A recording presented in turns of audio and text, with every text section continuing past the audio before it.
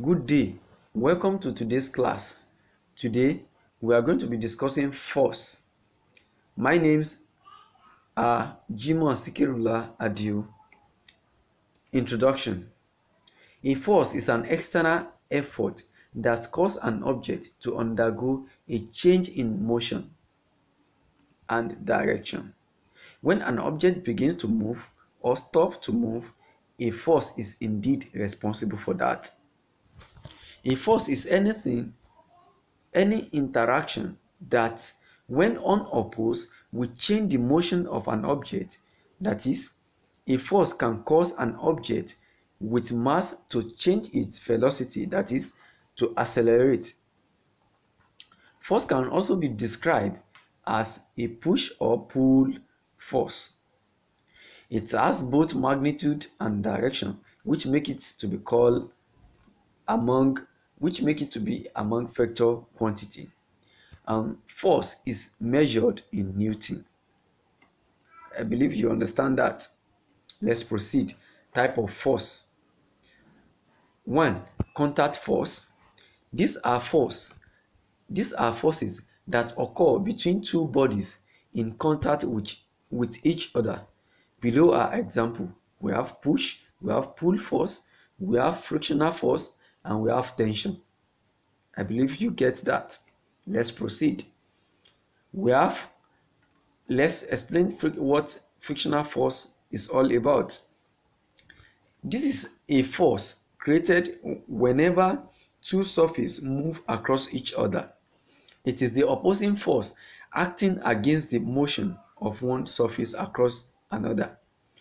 Friction depends on the nature of the surface involved. That is, smooth surfaces have minimal friction acting between them, while rough surfaces have high frictional forces acting between them. I believe you get that. Let's proceed. Advantages and disadvantages of friction. Here are the advantages of friction. It allows our vehicle to move freely and stop whenever we apply brake. 2. It assists us to walk conveniently. 3. It allows us to write with pencil and clean using eraser. I believe you get that. So that means force is applied, force is acting, and also for you to clean it is a friction. So it gives us opportunity to do that. Disadvantages of friction. 1. Friction opposes motion. 2. It causes wear and tear of machine parts. 3. It causes noise pollution. 4. Engines of automobile use more fuel as a result of friction. 4 or 5 rather, the part of a machine heat as a result of friction, thus useful energy is wasted as a result and reduce the efficiency of machine. Let's proceed. How to reduce friction. 1. You can use lubricant. 2. Use of ball bearing to replace sliding friction by rolling friction. I hope you get that. We have ball and we have bodies, what they normally call bodies. That's the application of ball bearing to replace sliding friction. Also, we also have applying grease. If you're applying grease, it will reduce the friction of sliding part of a machine. Let's proceed. What is non-contact force? This is the force that exists between two objects that are not in contact. Examples are 1. Gravitational force. This is the force of attraction between the object in the earth. The farther an object from the earth surface, the less gravitational force, and this explains why every object comes down when thrown up. 2. We have magnetic force. This is the mechanical force exerted on an object by magnetic field. That is a major 2 example of non-contact force. Let's do a small calculation. Calculation on gravitational force.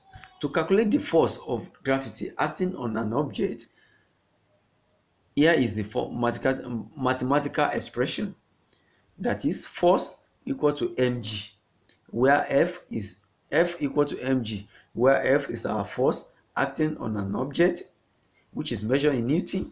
We have m, which is equal to mass of the object in kilogram, and we have g, which is equals to acceleration due to gravity in meter per seconds, and is usually 9.8 meter per second square. Let's see this example. Example 1. Calculate gravitational force acting on an object of mass 50 kg, taking g equal to 9.8 meter per seconds. Solution.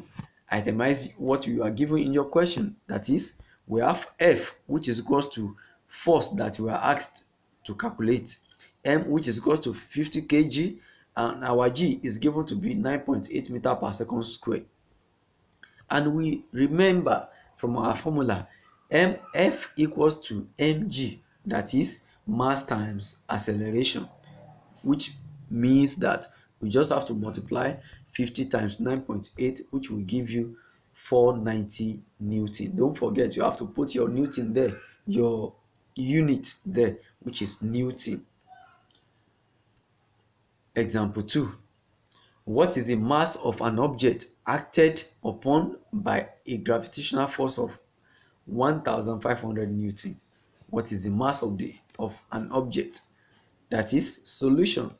Itemize what we are given in the question. We are given our force to be 1500 Newton.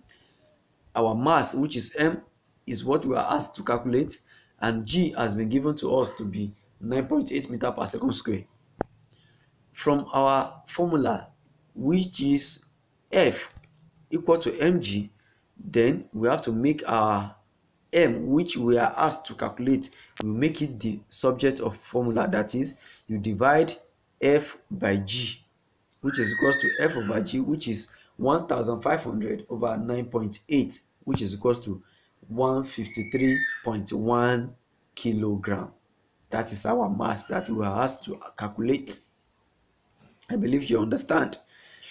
Summary of what you have done so far. 1. A force is an external effort that causes an object to undergo a change in motion and direction.